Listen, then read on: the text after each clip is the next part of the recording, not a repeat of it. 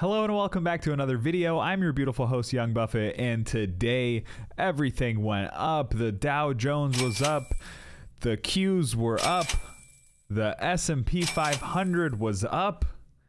All I see is green on my watch list. We have things like SoFi going up 28%. We have Coinbase going up 20%. mRNA 15%, MSTR 12%, Asana 12%, Robinhood 11%, Square 11%, DKNG 9%, PayPal, AMC, Wish.com, Peloton, DocuSign, Love, even Arc, D-Dog, Snow. The list goes on. So many things were green. And then we have good old CLOV. Good old CLOV didn't do a thing today. So it opened up at around $3.10. It worked its way all the way up to $3.24, and then it rode its way right back down, and then made its way right back up, and then worked its way right back down, doing this little barcode dancey dance, working its way, barcode dancey dance, working its way all the way back down to this teal line, which is the previous open line, ending the day down 0.65, almost down 1%. Now, why is this super interesting and why are we talking about this? It looks like it had a low of $3.07. Let's see something right here. Look at this. 90 minutes ago, CLOV was trading at $3.23, trading 7 cents below now. Even more so now, ever since this was posted. Max Pain has changed from $2.50 to $3 for Friday, August 5th. According to the latest options data available. And yeah, the options data is delayed, but if we hop over here, remember Max Pain? We used to talk about this all the time. So CLOV's Max Pain right now is $3, like indicated on that Reddit post. What does Max Pain mean? Real quick, in case you're new or you're unfamiliar with the crazy amount of manipulation that happens on some stocks, especially for CLOV. We've been reviewing this for like a year now, so if you're into that kind of thing, definitely hit that subscribe button. But the Max Pain being $3 and then the stock just hovering around $3 makes so much sense that you can pretty much predict what CLOV's price is going to be. And historically, as we've been tracking this, that has been the case. It fluctuates just below or just above the Max Pain. So Max Pain is the strike price or the price of the stock that it should be at an expiration date to cause the maximum amount of financial damage to people who are playing around with options. As you can see here, a lot of people have $5.50 calls for this Friday, August 5th. A lot of people have the $5 calls, the $4.50 calls, the $4 calls, $3.50, a little bit less. $3 is the least amount. Actually, the least amount is $2, $2.50, $3. But then that's when the puts come in, the red. There's a little bit of puts for $3, a little bit of puts for $2.50, $2, $1.50, 1.5. There's not that many puts because this stock has just been beaten down so much. It doesn't make sense to buy puts on this.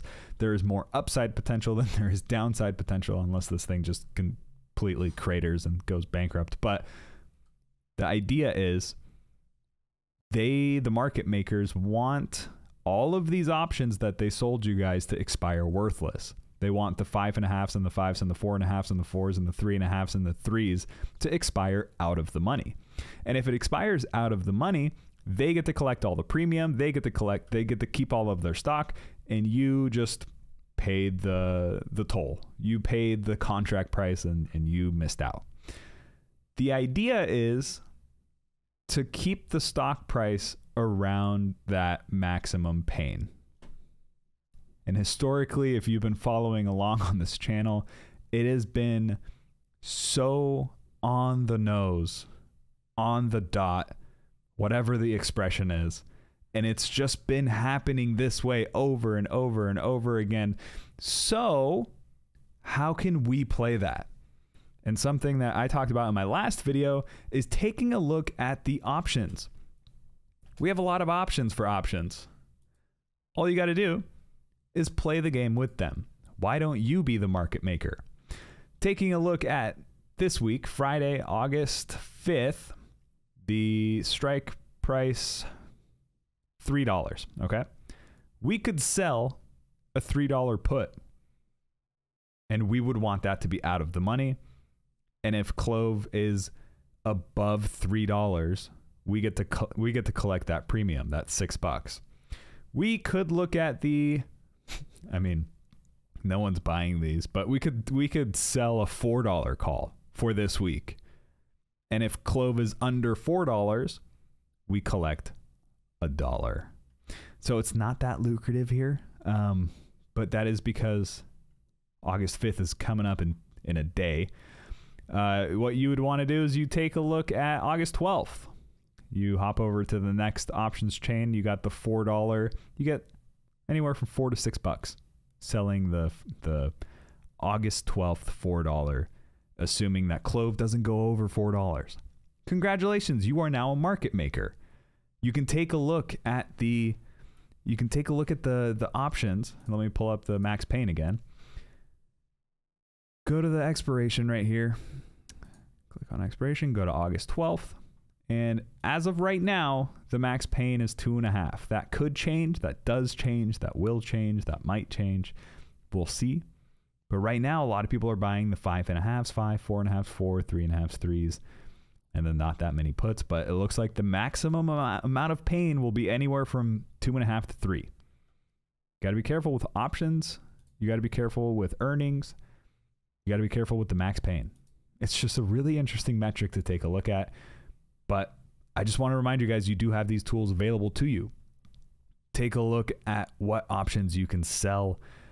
Selling puts, like I talked about in my last video, is a great alternative to being able to collect some money as you dollar cost average into the stock, if you choose to do so. Again, none of this is financial advice or a recommendation to buy or sell any type of security or investment. If you like the stock, this is just a great way to scale in. That's all I got to say. If you like my videos, all you got to do is hit that subscribe button, hit that like button for the algorithm. And with that, I love you, and I'll see you in the next video.